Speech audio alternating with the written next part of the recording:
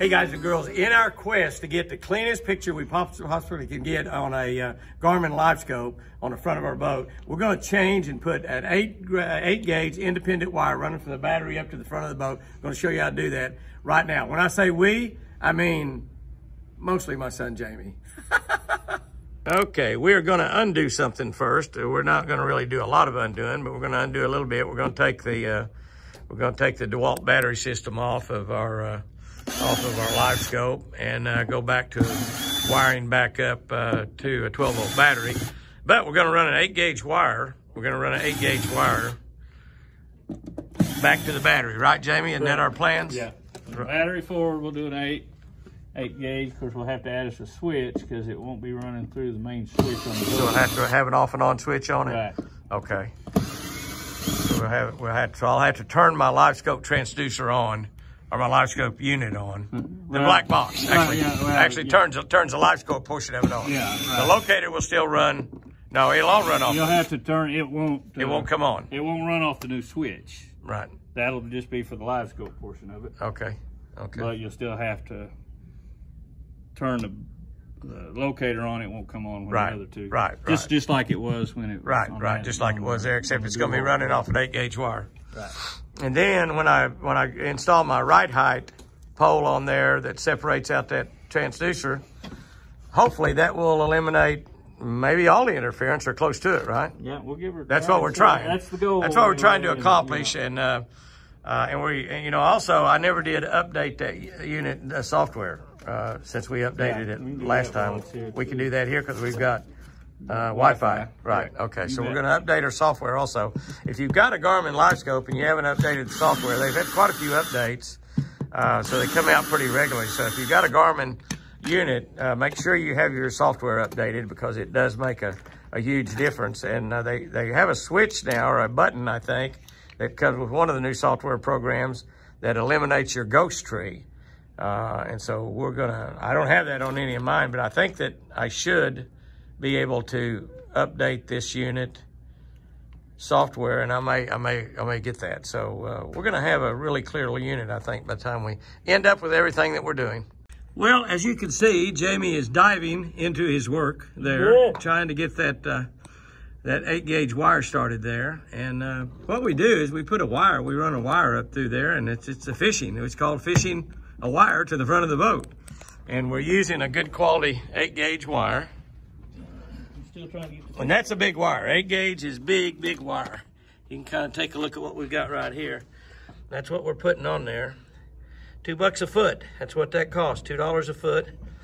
That's a big 8 gauge. That's huge wire. I mean, huge wire. Now, the boats come with 10 and 12, depending on the boat. Ranger boats come with 10, I believe. But we've moved up to a larger size yet. And Jamie is noodling. He's in there noodling, trying to get that. But while he's noodling, I'm polishing the boat. And you can see the wire that he's running up through there. This is his fishing wire. He's going to hook that 8 gauge wire to that and run to the front of the boat. And once that's done, it'll actually get pretty simple after that, won't it, Jamie? Yeah. Once you get that wire, and on these, I mean, you don't have a solid tube from the back to the front. Yeah. So that's why we're right here. Yeah. You got to go there and then next step on up. Okay. And of course, one of the things we got, of course, you got a power button on a Ranger boat, so you turn the power off, so you don't have to worry about shorting anything out or getting a wire hitting a hot wire or anything like that. Everything's cool. And once you get your wires run up here to the top, it's just a matter of hooking them into your black box, right, Jamie? Yeah. Well, and of course, we're going to hook since that's essentially a standalone unit for Panoptics, we're going to hook the power to the same wire. So obviously, if you were probably on a unit where you also had it on your trolling motor as well, you may not want to do it that way because some people do like to shut that.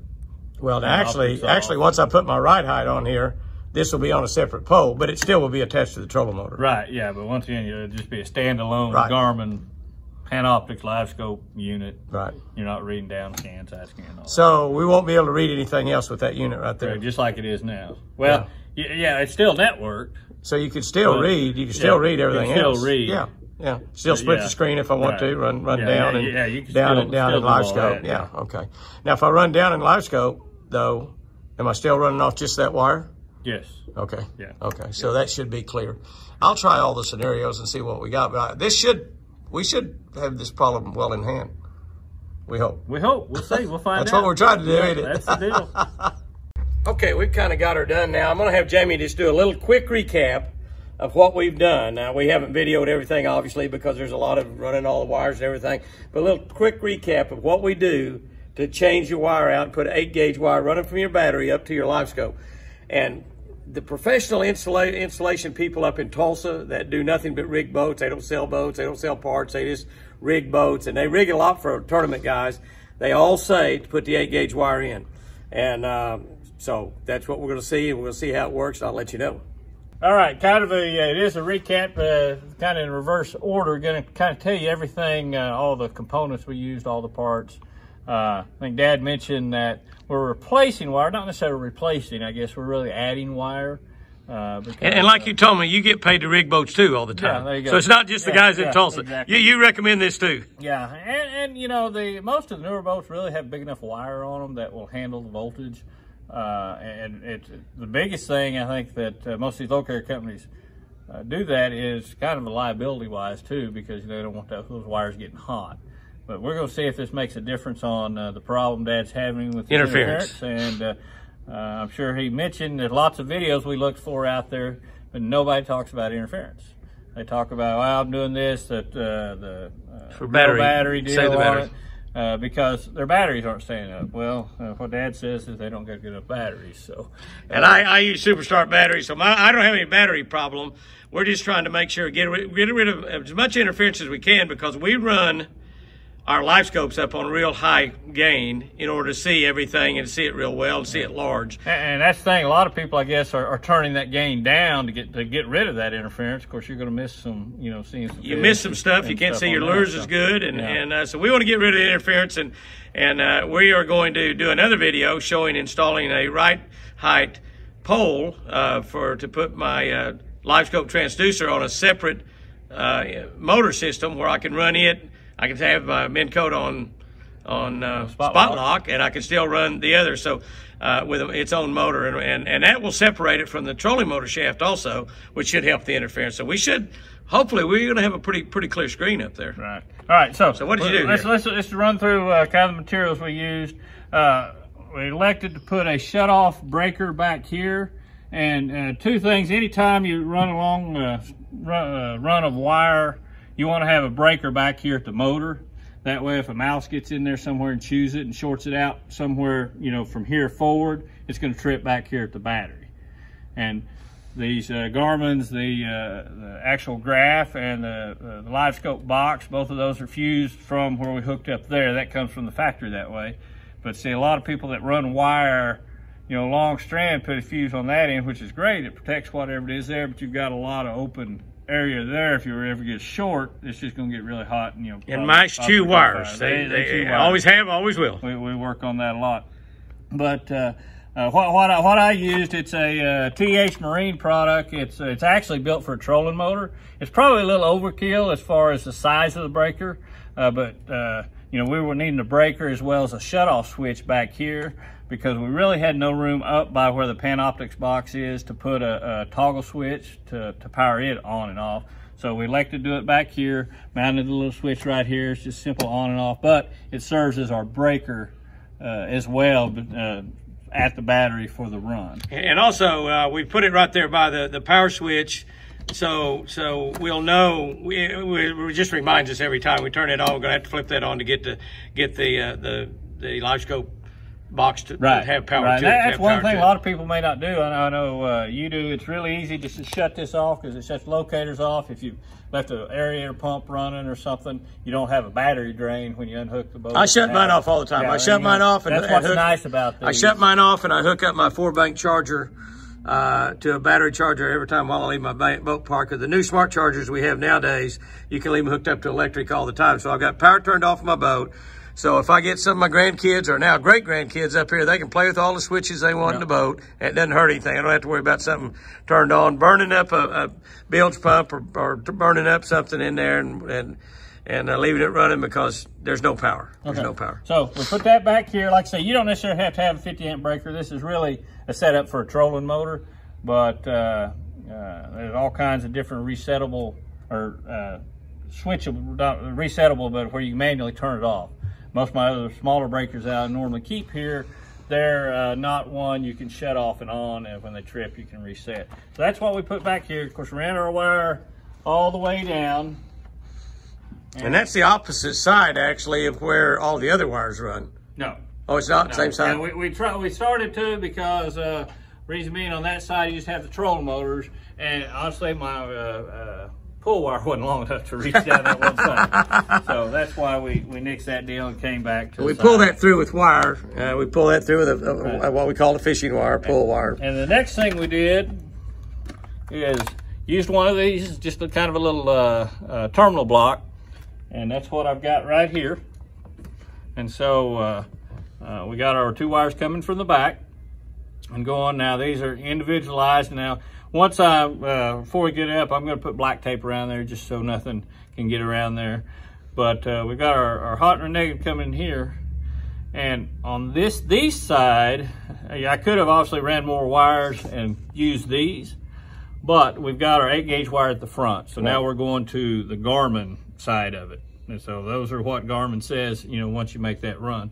So what I did, I just combined these into 1 ring terminal on the hot side and 1 ring terminal on the ground side. Right. These wires here for the NEMA network, if you've installed your Garmin before, you know, you don't use anything with most typical bass fishermen don't. A lot of the saltwater guys where they've got the radars and all the other options you can add, use that. So most freshwater fishermen will say don't utilize that, so I didn't pick those up. But like I said, these are fused right here. Of course, you know, we really didn't talk about mounting the units. These units have been on there. This is the one, power wire runs to it, and then we've got the Panoptic box mounted inside our storage box, or rod storage box, the starboard side box. So we've got good clean power. Nothing else is on this other than those 2 items. Now, one thing I think we mentioned before, that this is still networked with your other units. Right.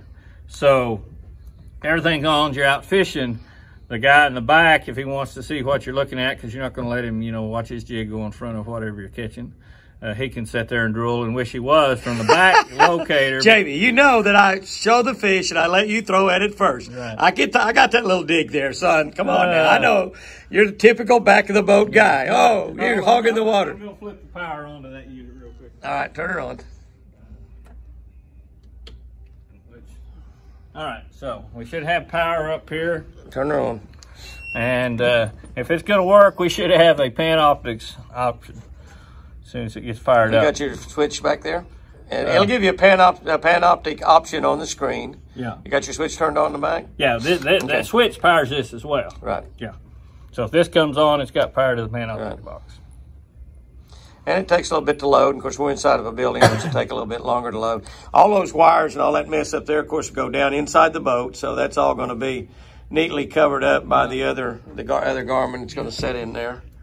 And of course, it'll be nice and pretty once it's all back together. It'll be everything, and it'll be nice and look good. Hit my agree button.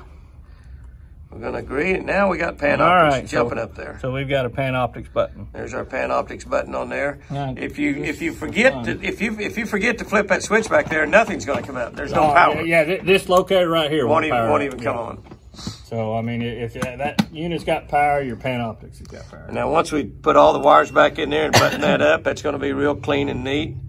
Let's see here, make sure our network portion, we haven't checked this yet at all. So yeah, this is a real dry run right here. Yeah, so far so good. We'll see if the network works to get the Livescope on that if we want this unit and then the back one. And I'm not going to do it on this boat, but I may even stack those in the front the next time around. I don't know. There's just so many different ways you can rig them, and I really need 2 units up front. only one I need on the console, not fishing tournaments. So I was fishing tournaments, I would put 2 up there. Oh, that's got my Panoptics there. Option, so we hit the Panoptics there. We're going to get, now that's going to be the exact same thing we get on this screen here. Right.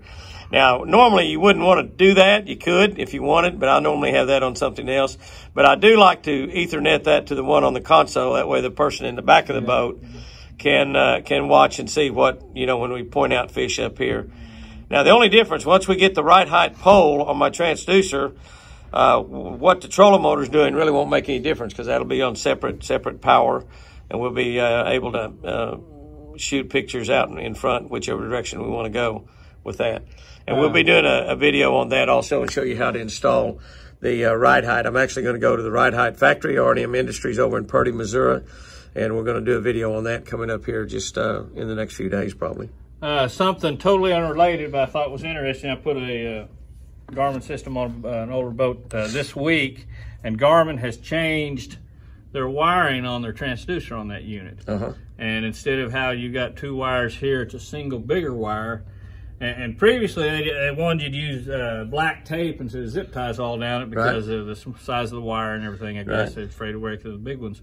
But on that newer one, the installation instructions have changed to where you can use zip ties or cable ties, with the exception they still want you to use black tape here and there on that pivot point where it's moving back and forth a lot. So that's something new that it's happened, you know, within, I don't know, last, it's probably been about a month since I put one on prior to this one. And we talked about it a little bit. We want to make sure everybody does with whatever software updates that Garmin makes available because it really makes a difference.